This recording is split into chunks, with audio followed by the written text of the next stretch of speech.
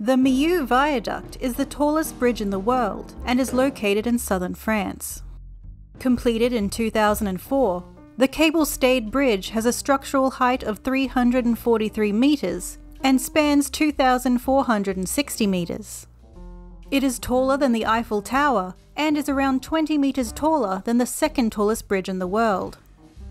The bridge took 3 years to build and cost around €394 million.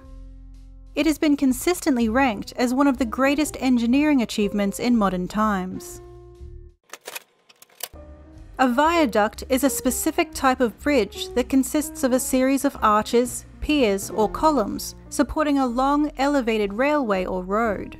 Typically, a viaduct connects 2 points of roughly equal elevation, allowing direct overpass across a wide valley, road, river, or other low-lying terrain features and obstacles. Before the bridge was constructed, traffic had to descend into the Tarn Valley and pass near the town of Millau, causing a lot of traffic congestion during the holiday season and a lot of disruption for locals. The viaduct now traverses the Tarn Valley and links to highways, providing a continuous high-speed route south from Paris to Spain, considerably reducing the cost and time of vehicle traffic travelling along this route. Numerous organisations, including the WWF, opposed the project, arguing that the other options were cheaper, that people wouldn't use the bridge because of the toll, that monetarily the project would never break even, that the technical difficulties were too great, including the fact that the shale sediment of the Tarn Valley may not support the structure adequately, making it dangerous and unsustainable, and that the viaduct was a detour, reducing the number of visitors passing through Millau and harming its economy. The most challenging part of construction was placing the prefabricated deck, which weighs 36,000 tons.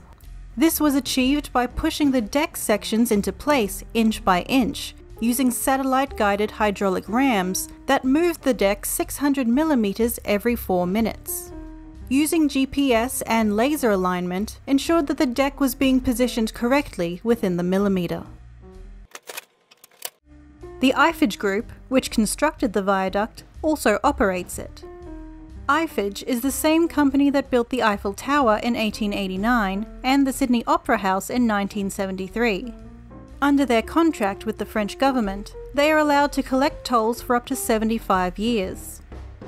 Crossing the bridge costs around €8 to €10, depending on whether or not it is the peak travel season.